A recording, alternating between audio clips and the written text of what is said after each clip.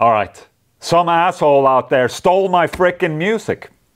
If you're a follower of mine, I guess you understand that a big part of my career is about music. Ever since my teenage year, I've been writing music, and it's just one of those few things in life that I truly enjoy. On my YouTube channel, I would say that 99% of the music that I play is my original work, and that 1% being covers of other bands or other artists. Whenever I do make an artist cover of someone else's music on my YouTube channel, the label usually sends a copyright infringement claim against that video, which means that the video usually stays, but the label will take all of the ad revenue that I will make from that video. So I basically make absolutely zero money from doing covers on my YouTube channel. However, it is something that I feel is something I want to do, and also it's part of my whole YouTube channel sometimes that I make covers. And making zero money out of covers is absolutely fine.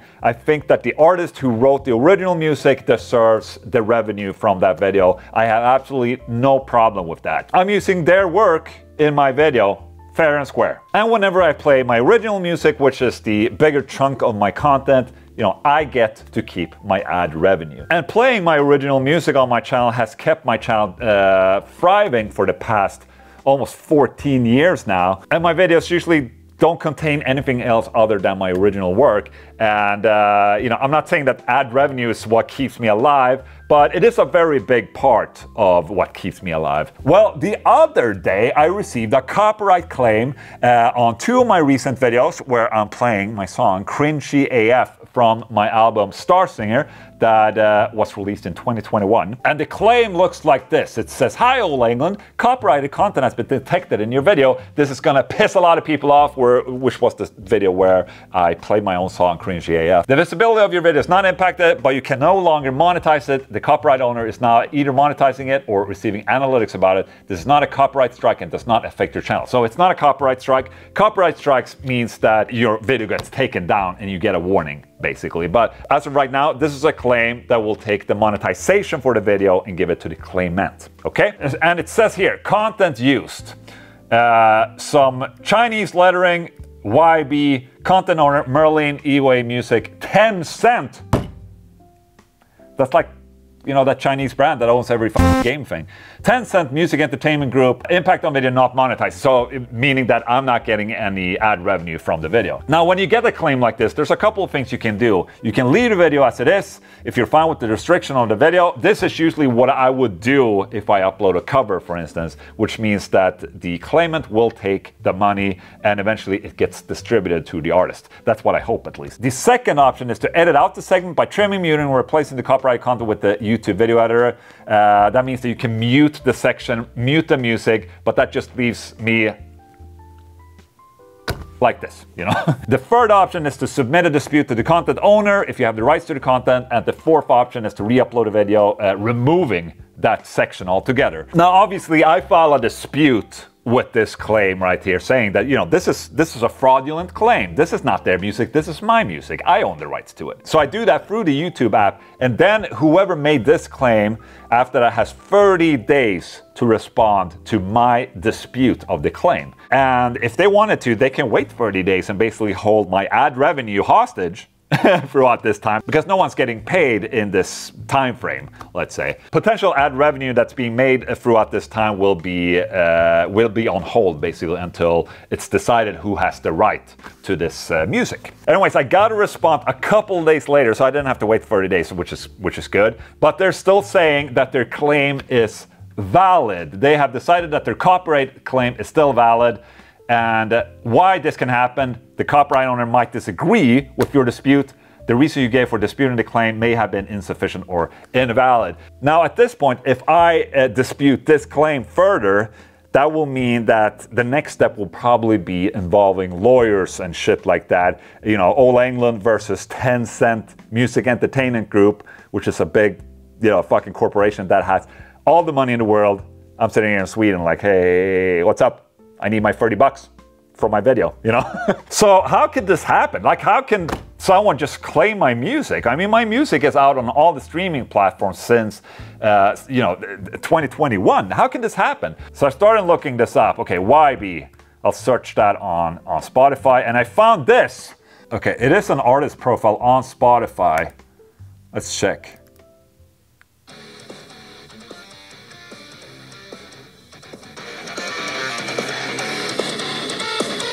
I mean, this basically just sounds like AI music. And from the looks of it, look at the length of the songs right here. They're like from 1.5 minutes to 2 minutes, which is sketchy as hell.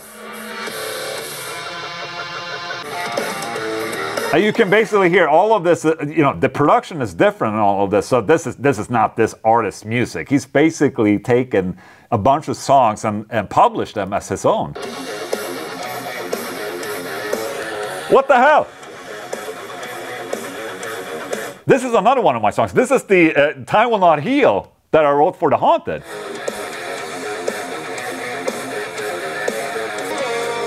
I mean, basically what it's done, he's taken a video of mine, probably a video demo where I shortened my own song to, fit in the solo and all that. And then he uploaded it as his own under the stupid name YB. What a asshole. All right, here it is. Last song on this freaking album. Oh, it's pitched up even.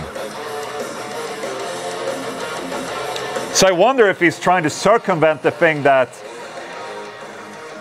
he's using my song by pitching it up. What a asshole. That's all I can say. I'm seriously pissed off about this. But it's definitely shorter, 125. Oh, he just does a fade out before the second solo. And look, it's the first freaking song in his popular section. So not only is this to claim YouTube videos, he's also using my stuff to get royalties on Spotify and I guess other streaming platforms as well. All right, so in terms of the YouTube dispute that I had, it was not only one video, it was 2 videos, one of the Solar Guitars YouTube as well, where I was playing the same song that got claimed. I took that last dispute even further because, I mean, obviously it's my music and I can prove that it's my music and that it was released in 2021 and not 2024 when this was released. So I have all the evidence that this is my music. And I filed a dispute for this, and eventually I actually won this, and they released their copyright claim on YouTube video. So it seems, at least on the YouTube side of things, I will get the ad revenue for this, and everything's fine. However, now starts the proceeding of me, trying to take down this guy's album right here, because he's potentially making money by uploading my music again, which is stupid. That pisses me the f off. So I just want to make you guys aware that this is happening right now, and I think that this is a problem that we're going to see more of in the future. In regards to that other song that was on this album, that's a Century Media published song. So I have to email Century Media to see if they can take this guy down or something like that. But for myself, I'm not sure where to start with this. I guess I have to contact the digital publishing that I'm using to see if they can take down this. But then again, it's like 10 cents and it's a Chinese artist. They don't give a shit about this in China. So for an artist, I mean, this is the last thing we have left. It's not making us a lot of money, but it fucking sucks, man. I just want to make you guys aware of that I have this problem, and I have to spend time fixing all of this. Time I could have spent writing music. So I'm just a little pissed off right now that this is even happening.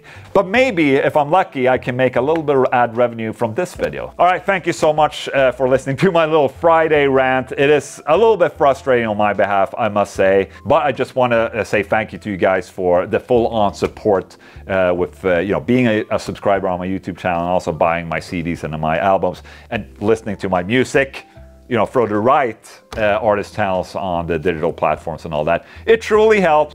All of this together keeps my channel alive, So for me, this is very important.